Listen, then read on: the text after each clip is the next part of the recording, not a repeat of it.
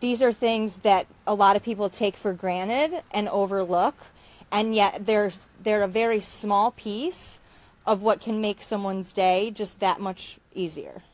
Impacting thousands of women, I Support the Girls Southwest Florida affiliate director Christina Shutter says 3 years ago, after Hurricane Irma, she recognized an unmet need in the community for feminine hygiene products. For women who were experiencing sudden homelessness due to natural disaster, since then, in the 3 years, we've been able to collect and distribute over 40,000 menstrual hygiene products and bras to women here between Collier and Lee counties. Recently, after receiving a call from Cali, a feminine hygiene product sales company who was going out of business, I Support the Girls stepped up to the plate.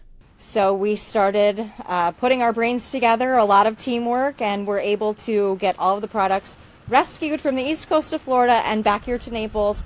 Due to this recent large donation to I Support the Girls, we now have nearly 300,000 products that we're going to be able to provide to organizations here locally. Those organizations include Our Daily Bread Food Pantry and Pace Center for Girls. I Support the Girls is also helping victims of human trafficking through an organization called Path to Freedom. It's really important for these girls to see that there are people out there that do truly care, right? And there's always a need in stuff like this, so I think it's important for the girls to know that there is a community that cares about them and will help them in their healing. Shutter says she wants people to realize that feminine products are a necessity for all women. These are things that women need for their health. These are things that women should not have to choose between having or feeding their children or their ability to take care of their families.